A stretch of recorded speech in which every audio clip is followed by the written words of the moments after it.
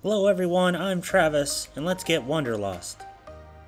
In our last video, we went over what we did in La Spezia, Italy, which was going to Cinque Terre National Park to explore the 5 villages. In this video, we're going to continue our 7-night Mediterranean cruise aboard Symphony of the Seas and talk about what we did in Rome and Naples, Italy. We were just in Rome a few months ago when we were aboard Odyssey of the Seas, but we missed out on a few things that we wanted to do because my luggage got left in Copenhagen, Denmark. The port of Civitavecchia is about an hour away from Rome, and typically you have to take a shuttle from the port to the train station in order to catch the train. For whatever reason, on this day, the port was only running one shuttle bus every, I think, 15 to 20 minutes, which meant after an hour of waiting, we weren't anywhere near the front of the line. A random taxi van driver pulled up alongside the line and said, "Hey, I'll take the next 10 people for $8 a piece," so we just jumped into that taxi in order to get to the train station as quickly as possible. This was another one of those crazy Roman taxi adventures where you're just happy to get out of the van when you finally get to the train station.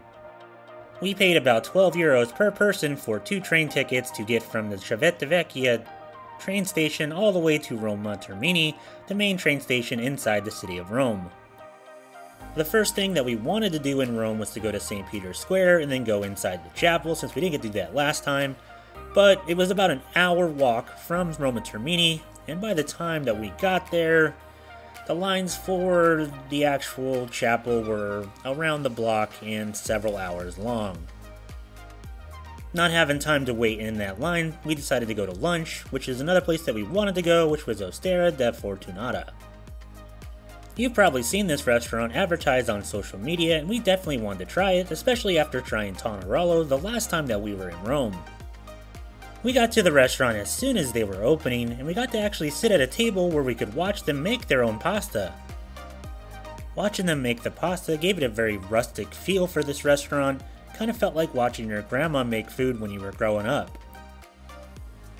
We ordered the deep fried rice and beef for our appetizer, and then I had the tagliatelle for my main, and Nicole had the carbonara. Overall, the food was very good. I would say that Tonarello is actually a tad bit better, but I don't think you can go wrong with going to Osteria de Fortunata as a really good Roman Italian pasta restaurant. From here, we really wanted dessert, so we went to our favorite gelato place inside Rome, which is Quinto Gelateria. Quinto Gelateria is a classic gelato place that actually has the metal tins that they store their gelato in, and for whatever reason, the gelato here is just absolutely incredible. Try the lemon, it's great. The next thing that we wanted to do was to go to the Roman Forum, so we decided to actually walk through all the typical touristy attraction areas that we went to the last time we were in Rome on our way there, starting first with Piazza Navona. After Piazza Navona, we walked through the Pantheon on our way to the Trevi Fountain. Make sure you get to Trevi early in the day, because if you go there in mid-afternoon like we did on this day, there are so many people that you can't really have a great time there. The Imperial and Roman Forums straddle the main road that leads to the Colosseum. There is so much cool stuff to see on each side of the road. We suggest starting on one side and checking out the Forum of Augustus and Caesar, and going all the way down to the Colosseum, and then working your way up the other side and head towards the altar of the Fatherland.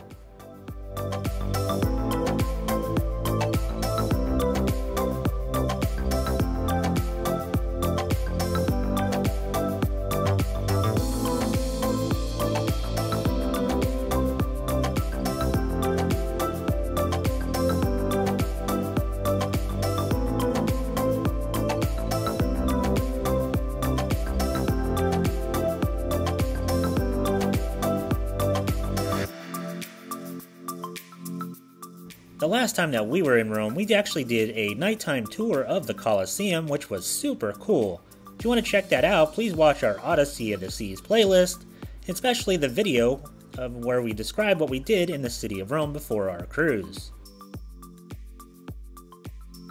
When you're at the Colosseum, you need to check out the Constantine Arch, which is right next door. It's often overlooked by tourists who are in awe of the Colosseum, but this piece of historical artwork is actually really cool and has a lot of detail from the period that it came from.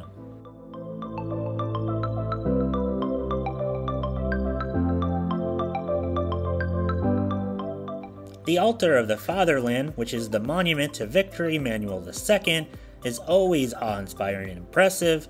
Make sure you go inside. It's actually really cool inside as well. We went to a ton of places in the short amount of time that we were actually in the city of Rome. If you didn't want to do an excursion, you definitely have the ability to just do it on your own. Just remember, you're gonna be tired, and you're gonna want to take a nap when you get back to the ship. We paid another 12 euros per person for a train ticket back over Civitavecchia, and of course, we also had to get in another crazy taxi at the train station there to get back to the cruise port. The cruise port was very busy, so make sure you prepare to wait in line for upwards of an hour just to get back on the ship after your day in Rome. If you didn't know, Rome is actually a port that you can embark on this 7-night Mediterranean cruise. You can tell the people who did this by their orange Sea Pass card.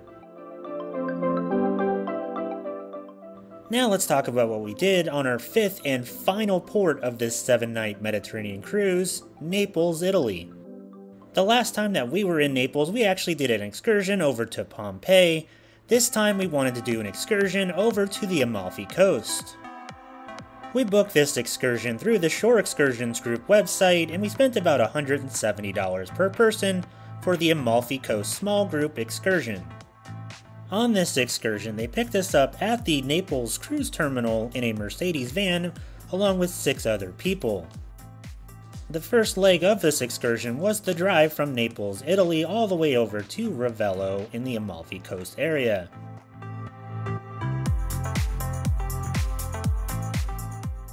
The drive from Naples, Italy, all the way over to Ravello was about an hour long and provided some really excellent views of Mount Vesuvius.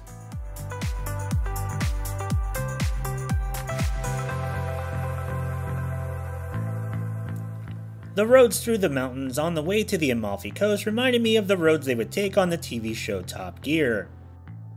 These roads made me really want to be in a sports car and not in the back of a Mercedes tour van. Maybe one day we'll come out here on our own, away from a cruise ship and not on an excursion. We'll rent a sports car and I'll take these roads at some high rates of speed. Maybe, maybe not.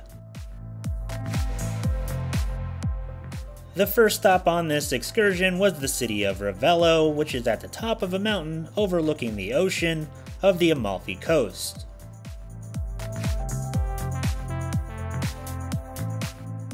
The landscape around the city of Ravello provides some really spectacular and breathtaking views. When we got up to the city of Ravello, we realized that our GoPro battery was dead and we didn't bring any of our spares, so if you're going on vacation, make sure you always pack a couple spare batteries and learn from our mistake.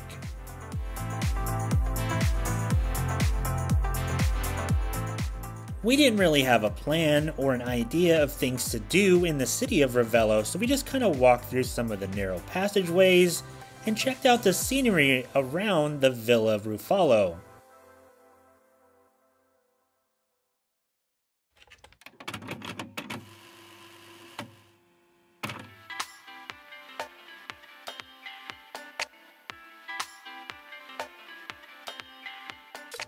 We found one of the prettiest cats we've ever seen. Unfortunately, he wouldn't let us pet him.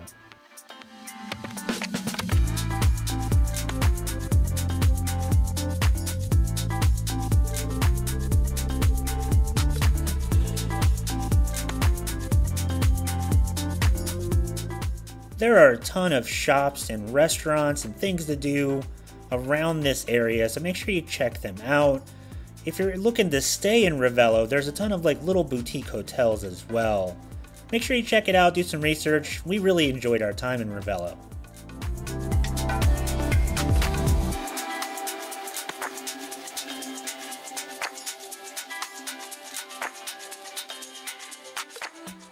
The next stop on our excursion was the actual city of Amalfi.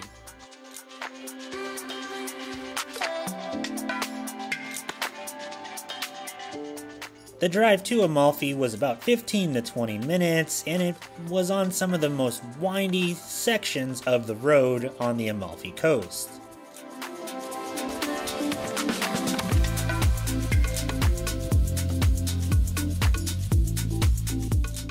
But let me tell you, when you get to the bottom of the hill and the van parks and you get out and you're greeted with this, it makes you really wonder why you would ever go back to a place like Texas where we live. This was incredible.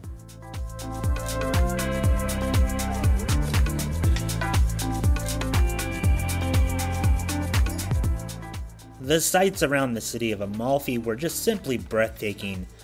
Just taking all this in made us want to come here on our own, away from an excursion and a cruise ship, and just spend a week here just kind of exploring this entire area. I mean, just look at it.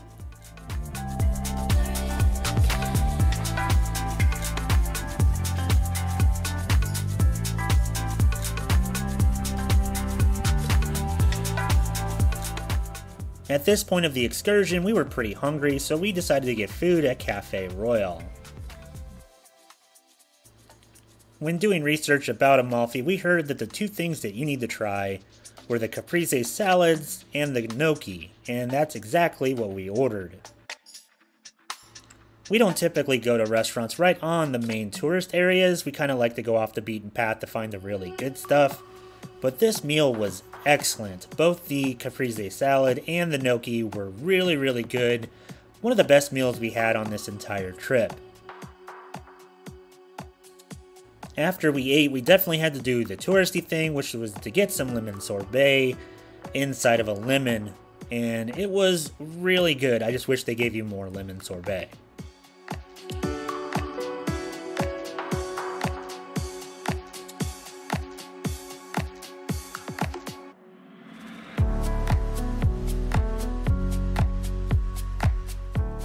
Amalfi was incredible. I wish we had more time than the couple hours that we did have to explore this area.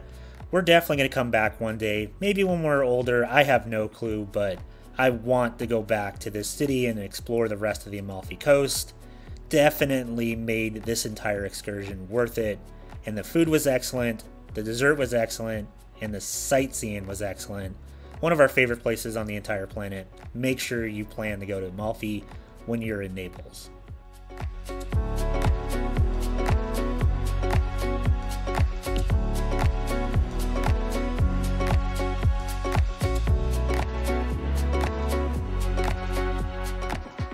The next stop on this excursion was the seaside town of Positano.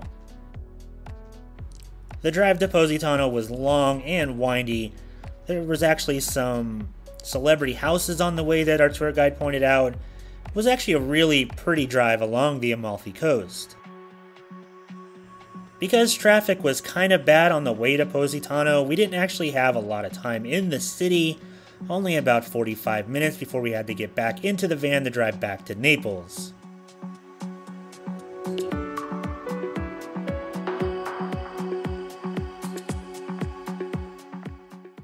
In Positano, we actually walked all the way down to the beach and kind of checked it out. We also had some gelato and some of the really good Naples pastries that I cannot pronounce for the life of me. We also spent time going through the shops and exploring the village and the narrow passageways. Just basically relaxed and walked around and kind of checked it out. It was a really cool little town.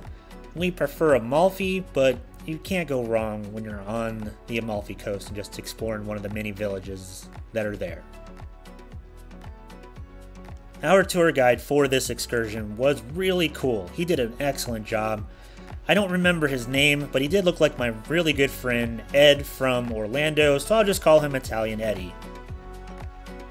This was by far our favorite excursion that we've ever done on any cruise. We definitely recommend the Amalfi coast to anybody that is in Naples, Italy, looking for an excursion to do. We had a blast. When we got back to Naples, Italy, after our excursion was over, we decided to go back to our favorite pizza place in Naples and had a really good classic Naples pizza before getting back on the ship. It was good. Excellent. Make sure you try pizza in Naples. So that's that. Those were our days in Rome and Naples, Italy. If you have any questions, please leave them in the comments section below. And as always, make sure you like and subscribe.